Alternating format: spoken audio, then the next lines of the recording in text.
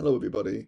So in this video, I'm going to show you how to solve first order reducible differential equations.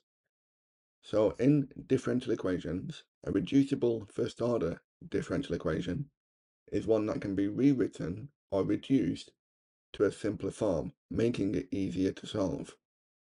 So in example 1, we've been given the substitution that y equals ux to show that this differential equation can be written in this form.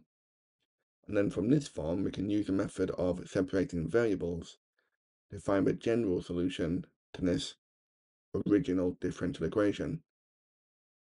So if we begin then, and we say that y is equal to ux, then we can find dy by dx by differentiating ux using the product rule. So we have u, we'll differentiate the x and we get 1, plus the x term.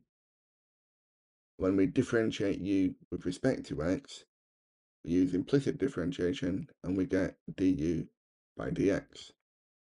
Now we have our dy by dx term, we can substitute this expression into our equation. So we have u plus x du by dx is equal to the x plus 3y, but y is ux, so plus 3ux all over 2x. So now we can move this positive u to the right hand side and we'll simplify this fraction. So we get x du by dx is equal to, these x's will cancel, so we've got 1 plus 3u over 2x, over 2, minus the u. Now we can simplify the right hand side by writing this u with a common denominator of this 2. So we get 1 plus 3u minus 2u all over 2. We can simplify this again. So we get x du over dx is equal to 1. 3u minus 2u is just 1u over 2. So this is what we were asked to find here. So now we need to use the method of separating variables to solve the original differential equation. Okay, so we can see in this form, we've got u's and the x's on different sides of the equation. So we're going to put all the u's on the left-hand side and the x terms on the right-hand side. So we'll begin by moving this fraction to the right-hand side by reciprocating it. So we get 2 over 1 plus u du is equal to, and then we can move this x to the right-hand side, becomes 1 over x, and then this division of x to the right-hand side as well. So now we've separated the variables. Okay, so now we can integrate both sides. We have the integral of 2 over 1 plus u du with respect to u is equal to the integral of 1 over x with respect to x. When we integrate the right-hand side, we get the natural log of 1 plus u. We'll put this in mod brackets, and this is multiplied by 2. This is equal to the natural log of x plus our constant term.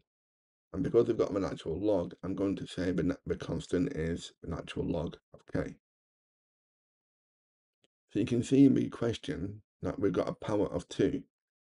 So I'm going to move this multiple of 2 to the power using the power rule. So we get the natural log. Because it's going to be squared, I can put it in curved brackets. This is equal to, we can apply the multiplication rule here. So we get the natural log of x, okay?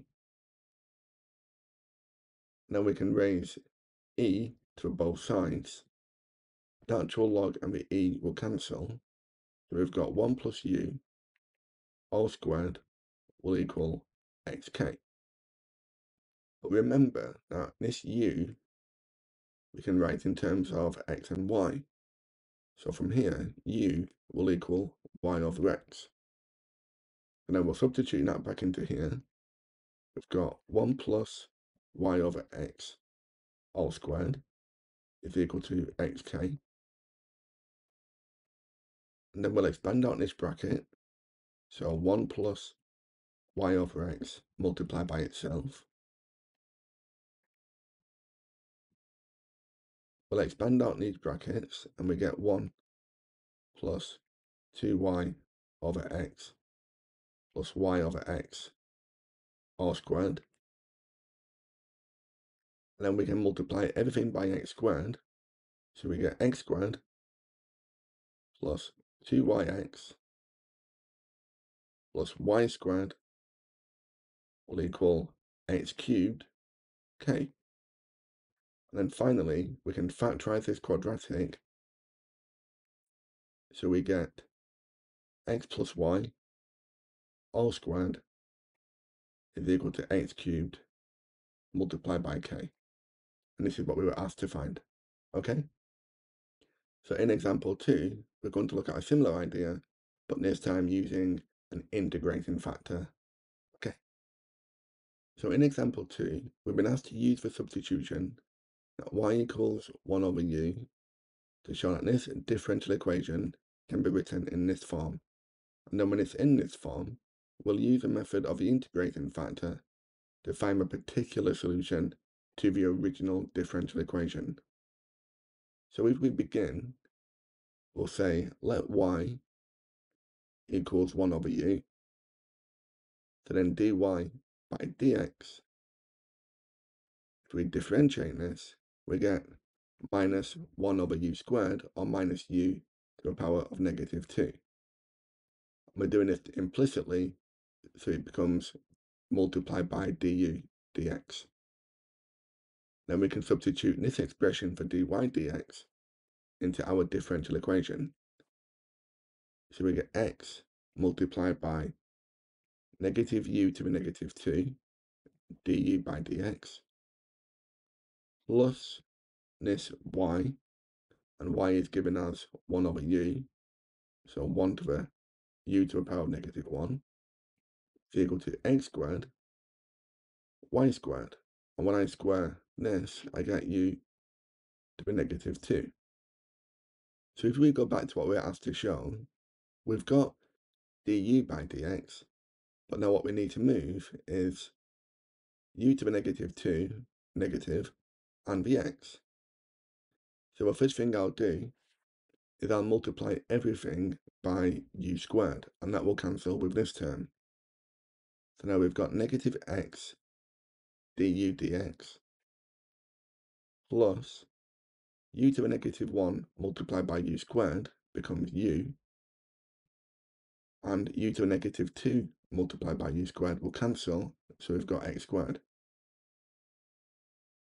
So now I'm going to divide everything by the negative x, so we get du dx, and then u divided by negative x becomes negative u over x, and this is equal to x squared divided by negative becomes negative x. And this is the form we were asked to show.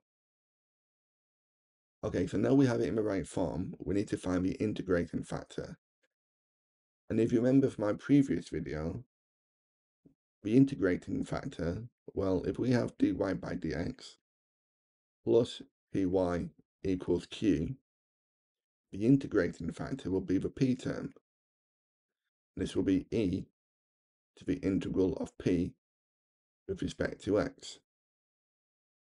So I'm just going to rewrite this differential equation to make it more obvious which term p is. So du by dx minus, I'm going to split up this u and x term. So we have 1 over x multiplied by u is equal to negative x. So now can you see that this p term is negative 1 over x? So we have our integrating factor p. This is negative 1 over x. So we're on at e. So the power of the integral of negative 1 over x dx. Well, the integral of 1 over x is natural log. So we'll have e to the power of a natural log of x. And if negative, we can move to a power. So x to the negative 1. And e to the natural log will cancel. So our integrating factor will become 1 over x. So now we need to multiply every term in our equation by this integrating factor. So if we multiply du by dx by 1 over x, we'll do the same to the negative 1/2 x u, multiply this by 1 over x, and we'll do the same negative x, and then we can tidy this up. And this becomes x to the minus 1 dy by dx minus u, then x to the negative 2, and then this x and this x will cancel, so it will equal negative 1. Now we can use the reverse product rule, where d by dx of x to the negative 1 multiplied by u is equal to negative 1. And we can integrate both sides with respect to x. This dx will cancel with this one. The integral and the derivative will cancel. So we've got x to the negative 1 u. The integral of negative 1 becomes negative x plus c. I'm going to move this x to the negative 1 to the right-hand side. So we get u is equal to x. And I'll tidy this up, so I've got c minus x. But now if you remember, we have u, well, we can say that u in this case is equal to 1 over y. And we'll substitute this in, so we get 1 over y is equal to x multiplied by c minus x. So therefore, y will equal 1 over x multiplied by c minus x. And at this point, we can use the boundary conditions to find c. We were told that y is 1/6, so 1/6 is equal to 1 over x, which is 3, multiplied by c minus 3. So we know this denominator has to be equal to 6. 3 times 2 is 6, so c must be 5. But then finally, we can substitute this c back into our equation for y. So y is equal to 1 over x multiplied by 5 minus x. Okay? This is our particular solution. So thank you very much for watching. I hope you found that useful. If you did find that helpful, please like and subscribe. And you can download the full lesson and worksheet from my website, mrmathematics.com. There's a link in the description below. Thanks again and take care.